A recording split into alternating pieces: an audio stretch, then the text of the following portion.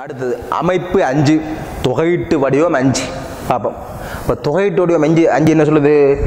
fx ന്റെ எண்ணாம் அடுக்கு தொகையீட்டுக்கு உள்ள fx ന്റെ எண்ணாம் அடுக்கு into f dash x என்ற வடிவத்தில் இருந்தால், அதாவது அடுக்குக்கு உள்ள இருக்கிற இந்த சார்பின் வகையீடு பக்கத்தை இருந்தால், இந்த எண்ணாம் அடுக்குக்கு உள்ள இருக்கிற சார்பு fx ന്റെ வகையீடு f dash x பக்கத்தில் இருந்தால் அவற்ற தொகையீடு என்னத்தால தரப்படுமா?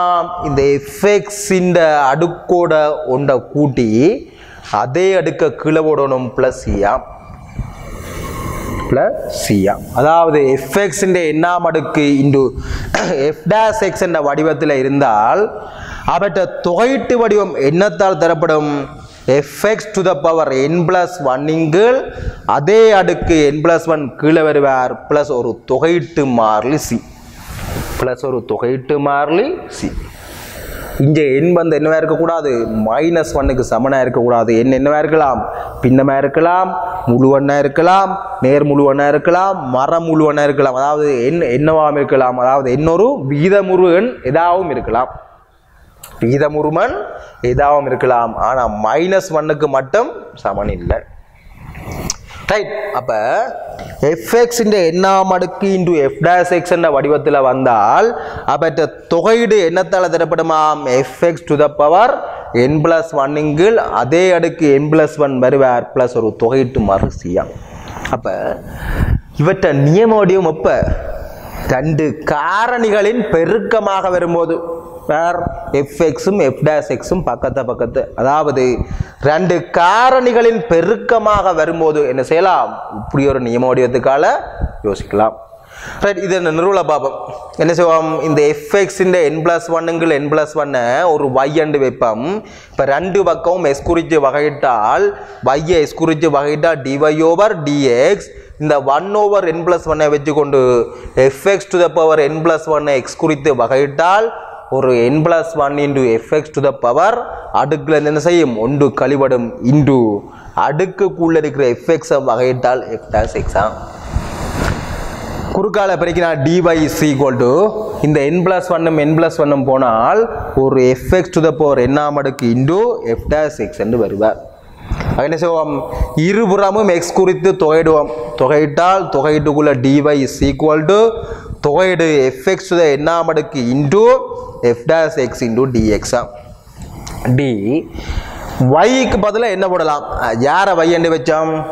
fx to the power n plus 1 n plus 1 y என்று வச்சோம். ஆக yக்கு பதிலா இவ்வளவு போடலாம் is equal to அங்காலே ஒரு fx to the power எண்ணாம் அடுக்கு into f dash x என்று இருப்பார்.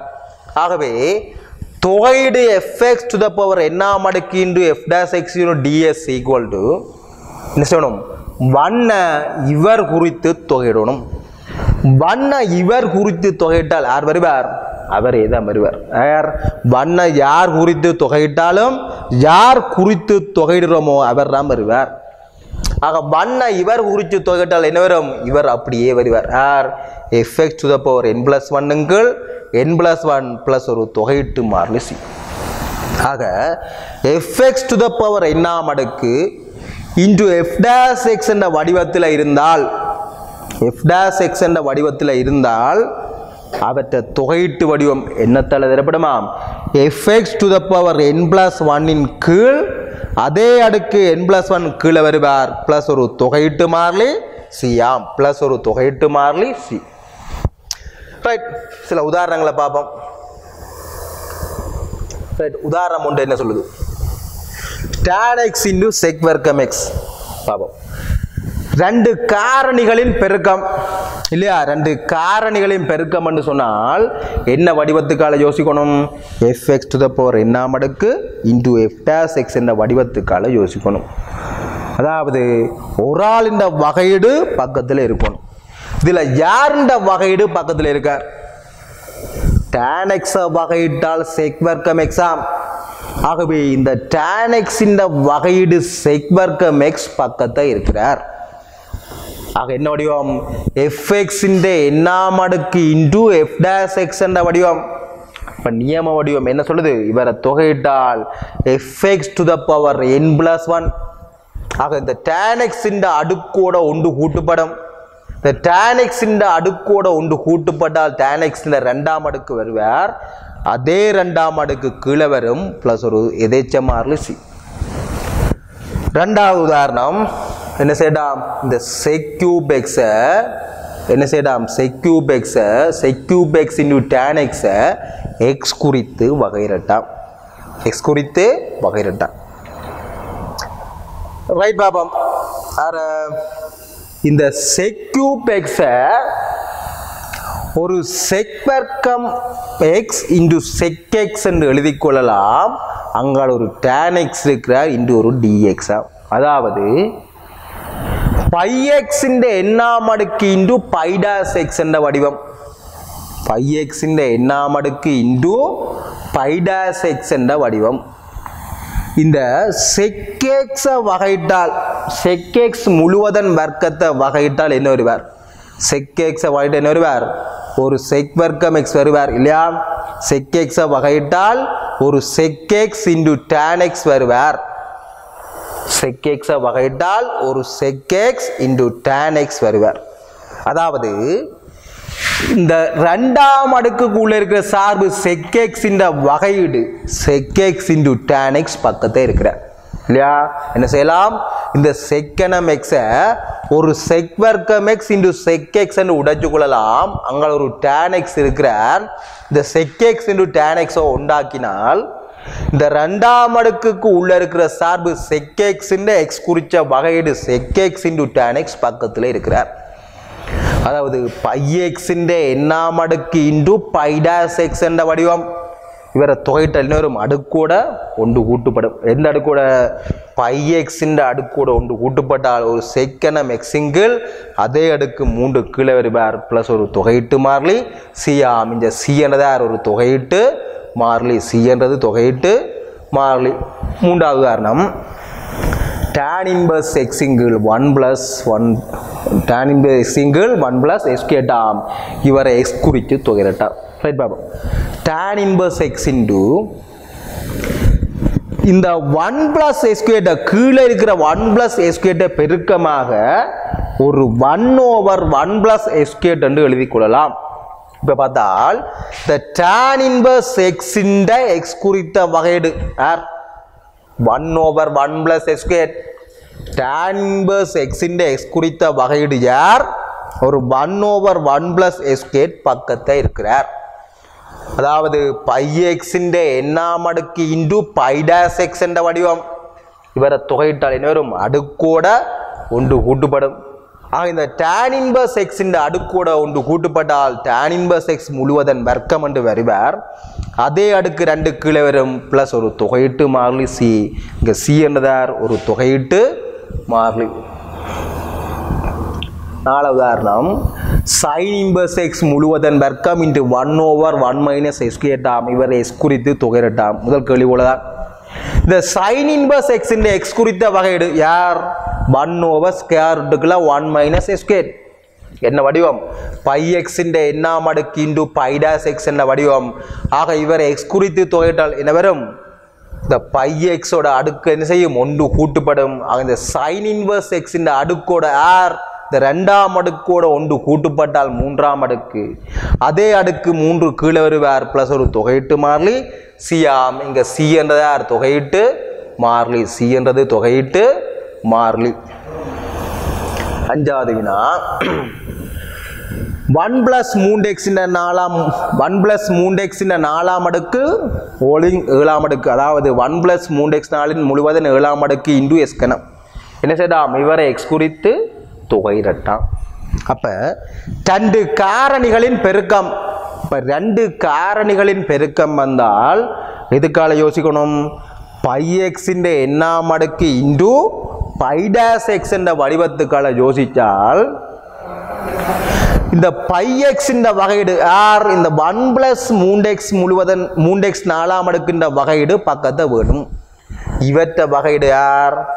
1 வகையிட்டால் 0, 3x இந்த 4ஆம் அடுக்க வகையிட்டால் ஒரு 12x கணம் பக்கத்தை வேணும்.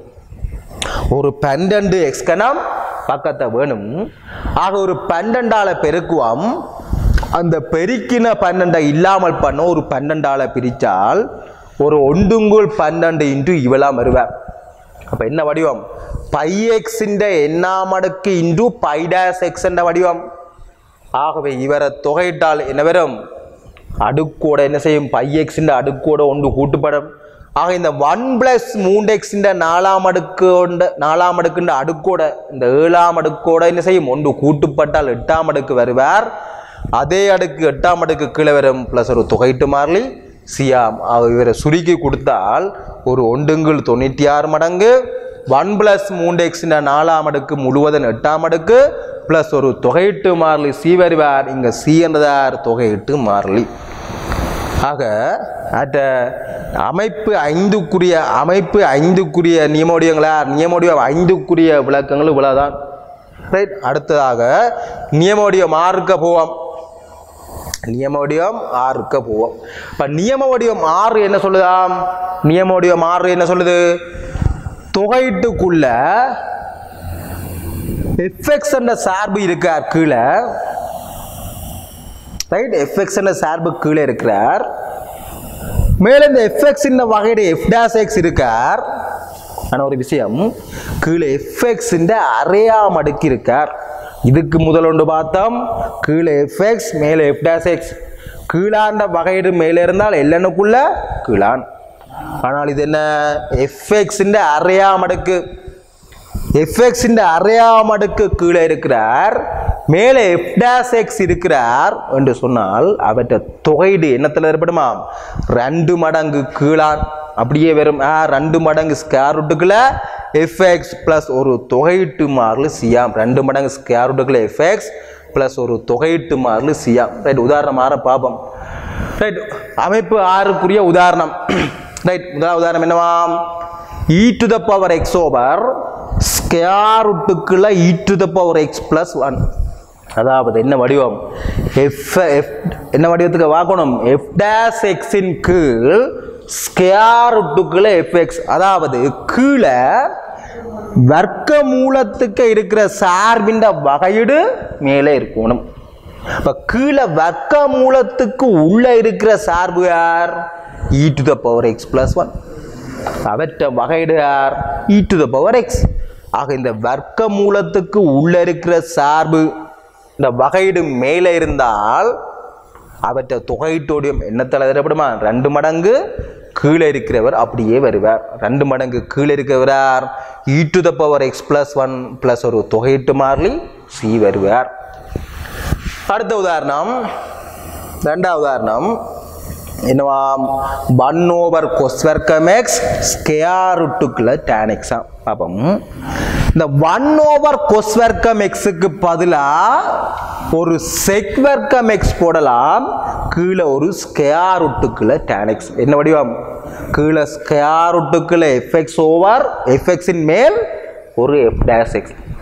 அதாவது கீழே இந்த வர்க்க மூலத்துக்கு உள்ள இருக்கிற சார்பின் வகையீடு மேலே இருந்தால் வர்க்க மூலத்துக்கு உள்ள இருக்கிற சார்பு யார்? tan x. அவற்ற வகையீடு யார்? sec² x. அவர் மேலே இருந்தால் அவற்ற தொகைட்டு வடிவம் எதனோடு தரப்படும் என்று சொன்னால் 2 மடங்கு கீழே இருக்கிறவர் அப்படியே வரும். யார் கீழே இருக்கிறவர்? ஒரு ஸ்கொயர் ரூட்டுக்குள்ள tan x பிளஸ் ஒரு தொகைட்டு மாறிலி Siam. Square ரூட்டுக்குள்ள tan x plus ஒரு தொகைட்டு மாறிலி சியாம். அடுத்த உதாரணம், உதாரணம் 3 என்னவாம்? 1/x into square ரூட்டுக்குள்ள ln x into dx.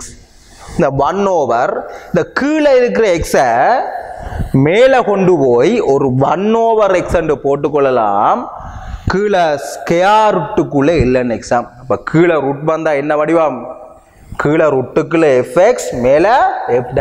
அதாவது ரூட்டுக்குள்ள இருக்கிற இந்த சார்பின் வகையீடு மேலே இருந்தால் ரூட்டுக்குள்ள இருக்கிற இந்த சார்பு யார்? ln x. அவற்ற வகையிடார் 1/x இருக்கா இல்லையா? இருக்கிறார். இருந்தால் அவற்ற தொகையிட்டோடியம் என்னத்தால் தரப்படுமா? 2 மடங்கு கீழான். அப்ப 2 மடங்கு ஸ்கொயர் ரூட்டுக்குள்ள ln x பிளஸ் ஒரு தொகையிட்டு மாறிலி சி. சி என்றதார் தொகையிட்டு மாறிலி. இந்த நியமோடியம் எங்க வாய்ப்பாம்? கீழே ரூட் வரைக்க. கீழே ரூட் வரைக்க. அடுத்த உதாரணம் உதாரணம் என்னவா cos x minus sin x over ஒரு sin x plus cos x. இப்போ பகுதியில் r வந்துட்டார், வர்க்க மூலம் வந்துட்டு. இப்போ பகுதியில் வர்க்க மூலம் வந்தால் என்ன வடிவம்? இந்த வர்க்க மூலத்துக்கு உள்ள இருக்க சார்பின் வகையீடு மேலே இருக்கான்னு பார்க்கணும். sin x வகையிட்டால் என்ன வருவார்? cos x இருக்கிறார். பிளஸ் இந்த cos x வகையிட்டால் என்ன வரும்? மைனஸ் sin x அவரும் இருக்குது. ஆகவே பார்த்தால் பகுதியில் ருட்டுக்குள்ள இருக்கிற சார்பின் வகையீடு மேலே இருந்தால் அந்த தொகையீட்டு வடிவம் என்னத்தால தரப்படுமாம்? 2 மடங்கு கீழான். ஆகவே 2 மடங்கு ஒரு sin x plus cos x plus ஒரு தொகையீட்டு மாறிலி c ஆம். அங்க c என்றதா ஒரு தொகையீட்டு மாறிலி, c என்றது தொகையீட்டு மாறிலி. இவ்வளவு விஷயங்களும் அங்க அமைப்பு 6க்கு இவ்வளவு விஷயங்களும் வருவார். அடுத்த அமைப்பு 7 பார்ப்போம்.